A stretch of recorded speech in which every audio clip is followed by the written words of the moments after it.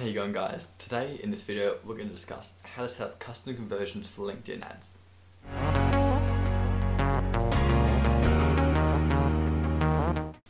So for those that don't know about custom conversions essentially in digital marketing mean where you track custom objectives for customers. I mean, one objective for your business might be you want them to sign up to your email list, or you might want them to watch a video, or you might want to get them to submit a contact form.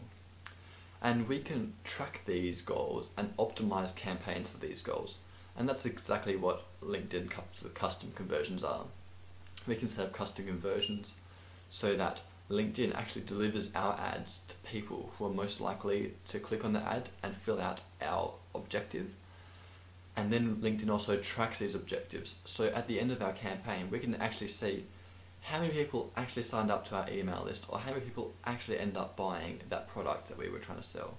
This allows us to put a quantifiable number on the money we've made, or give us a real indication of how many leads we've generated from our LinkedIn ads. Let's get straight into it. How you going, guys? Today I'm going to talk you through how to set up LinkedIn custom conversions. So straight off the bat, you can see that we're in the accounts. We're going to click on our ad account, and that will take us through to our campaign groups. And now once here, we can go up to our account assets and click on that, and we can click on Insight Tag. So we have to install our Insight Tag onto our website so we can track our website visitors and what's happening on our website. So you can see I've installed mine down here. You can see I've got last signal received, and it says it's allowed. If you don't have that, you'll have something that says Manage Insight Tag, similar to this. We can see the tag, and you have these settings in here. If you want to install the tag yourself, you can open this and you can copy it. You then have to install the tag in your website's body tag. I'm not going to show you how to do that because it's quite complicated depending on your website builders. If not, you can send it off to a developer, or you can use a tag manager like Google Tag Manager, which is very popular. So once you have that installed, you can set up custom conversions. But before we do that, we have to understand how custom conversions work. So custom conversions work by tracking where you are on the website. So say, for example, my custom conversion is going to be downloading our marketing handbook, and that means the conversion I want to track is when people enter in their email address. So we've got to set it up so LinkedIn can realize when people enter the email address. And we simply do that by creating a website where the visitor gets sent to after they enter their email address. So for me, once the visitor enters their email address here, they are sent here to the thank you page. And that means if we can track the number of people that have come to the thank you page, we can track how many people have entered their email address and therefore downloaded our marketing handbook. So how do we go about doing that and setting that up? We have to go back into account assets and look into conversions. Here we go, conversions. If that wants to work for me, I'll just right across here, my bad. So now we're in conversions, and we have to go to create a conversion. Now let's give it a name. For us, it will be Digital Handbook Download. And give it number 2 because I've already got one called that. We're going to enter our settings. Choose a type that best describes the actions you want your visitor to complete. For us, it's going to be download something, or we could also set that as a lead because they're essentially becoming a lead in our email marketing list. We're going to select download. Estimate how much the conversion is worth to your business. So say, for example, you wanted someone to purchase something on your website. You can give these conversions specific values. Say someone buys a pair of shoes, you can enter the value of the shoes here, and then LinkedIn will automatically start calculating how much money you can make, how much money you have made off one conversion, and so on. But for us, we're not going to give it a price because it doesn't necessarily have a price because it's free. So we can leave it as 0. Set the window of time after someone clicks on or views your ad. Essentially leave this the same, don't mess with this. That's all it's saying is that you've got 30 days after someone clicks on your ad to go to a website and download the ebook, and they'll count that as a conversion. Okay, here's an important thing, the attribution model, to how each ad interacts with each conversion.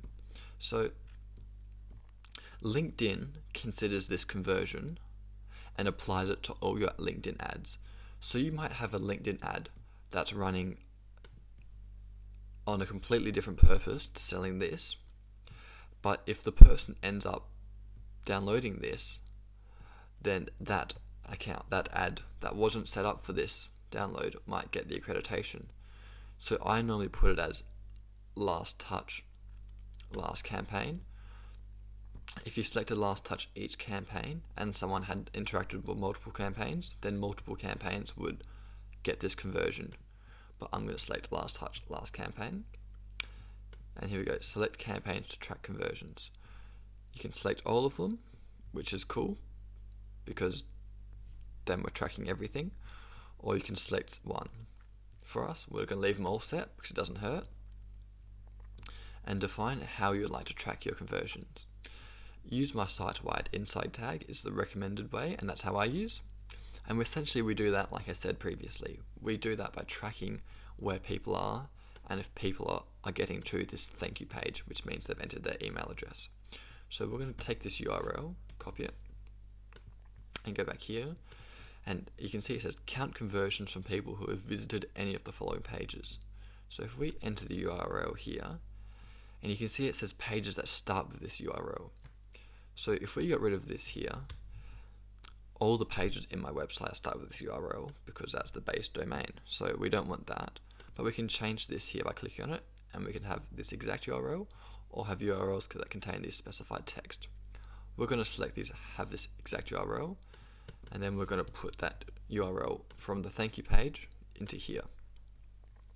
And now what LinkedIn's saying is, LinkedIn's going to count anyone who clicks on our ad and then ends up on this thank you page as a conversion. That's what it's saying. And that's essentially what it is, because they only get to this thank you page by selecting download PDF and then entering the email. So they've essentially become a conversion for me. We can simply click create and LinkedIn will set up your conversion, and you can see there it is. Now, if we want to create an ad that is based on this conversion, we can go back to campaign performances. In our campaign groups, we'll just go into a campaign group and we'll set up a new campaign. And in the objective, we are going to select website conversions. Now, this means that LinkedIn is going to show your ad to people who are most likely to complete the conversion. And then when we scroll down here, we can select our conversion, and then we can put in Digital Handbook 2, and now LinkedIn is tracking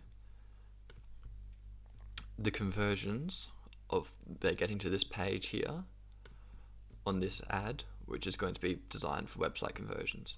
So in this ad here, we might say, do you want to download our digital handbook? And then in this ad here, we'll send them to this page here and we'll hope that they download. I hope you guys learned a little bit about LinkedIn custom conversions and how it works, because it's a really strong tool to have, especially if you're at that stage in digital marketing where you need to start tracking how all these campaigns are working and if they're actually generating revenue for you guys. Hope you enjoyed. If you did, don't forget to subscribe and like the video. Thanks so much, guys. Have a great day.